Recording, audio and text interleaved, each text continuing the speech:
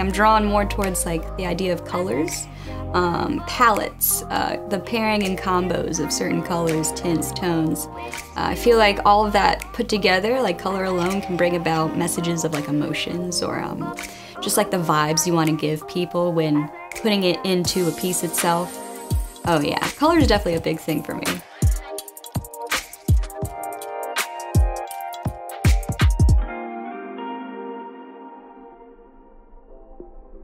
You would just say your name.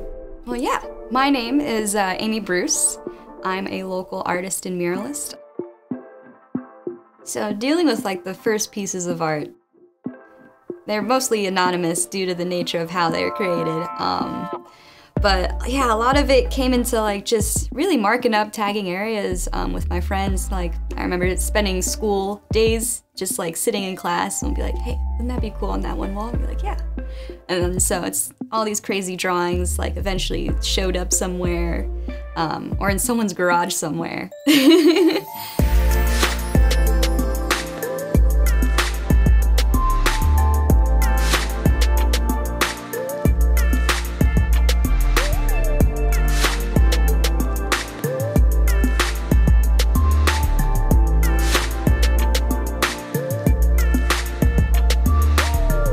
One person that really like got me into art would definitely be my friend Richard Armitage. He's a local artist here.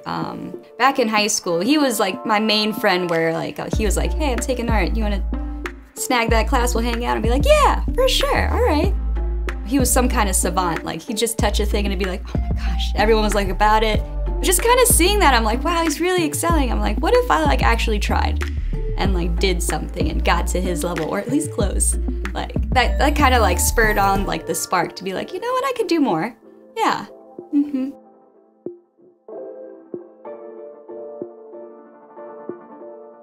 Most of the art I do, a lot of it's commission work, so like every now and then I get a chance to work on something I'm about. When it's like just me alone in the studio working with what I got and I'm like, well, what would I like to create? I feel like a lot of my own personal art, it just eventually keeps going back to these ideas of ephemerality. You know, especially with the living world, the planet we live on, how things are always changing, nothing's like permanent. And a lot of my artwork, it deals a lot with like these bright and wonderful colors that, you know, I'm like, oh, I love this like combo, it's so great, that palette. But then also like ideas of like decaying and death. So a lot of like rotting foliage I love to include, or even like skulls, or like the anatomy, like inner workings of like living animals and stuff like that. Like seeing like roadkill on the side of the road, I'm like, wow, it's really inspiring. Like everything could just change in an instant. You gotta be on your toes.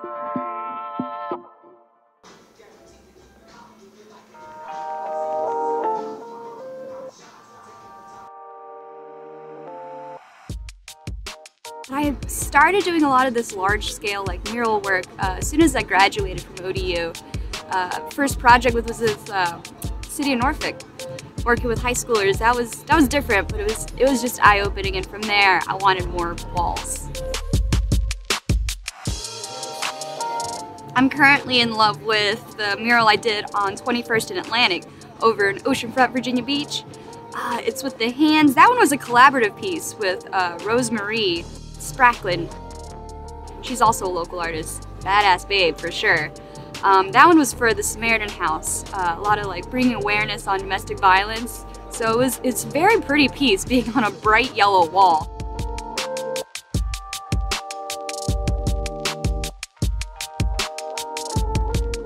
I love doing art because it gives me the freedom to just do whatever I want, depending on the location or the atmosphere, the vibes, the people you meet in that area. I really want to like represent the local community in that sense.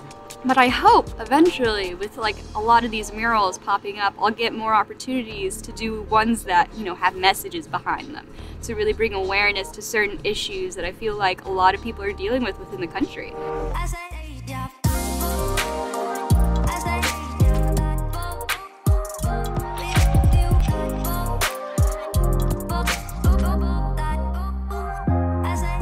So I feel like my main motivation when it comes to making art and doing what I do and pushing for being more full-time in what I do at the city and like my local area, just to keep trying and to keep applying to things, be creative in any kind of way.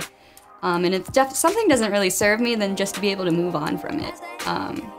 Yeah, no, creating art every day, my main focus is I don't want to be unhappy. I want to be stoked most of the time. What might be your favorite story? Oh man, so I feel like every now and then I go back to Fantastic Mr. Fox by Roald Dahl. Foxes are my favorite animal, but also the main character himself, he survives and he takes care of his family for doing what he knows how to do best, and that's stealing from local farmers.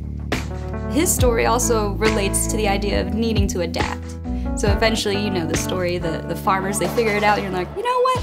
Let's just wait outside his home and then shoot him. The ending of the story is him doing something slightly different or out of his comfort zone that he's not used to, but in the end, it saves everyone, his friends and his family. I like that idea of being the underdog and being able to triumph over, the pushback, so to say, to keep doing what you love and what you know. Oh yeah. There's always a room to learn from things, to learn from people. Definitely have to be open-minded, especially in this field. 'Cause you're gonna meet a lot of people, they're so set in their ways. They're like, I've been doing it for years like this, I'm just gonna stay like that. And you're like, but can you really? Being able to adapt is definitely one of the most important things, I think, is just moving forward.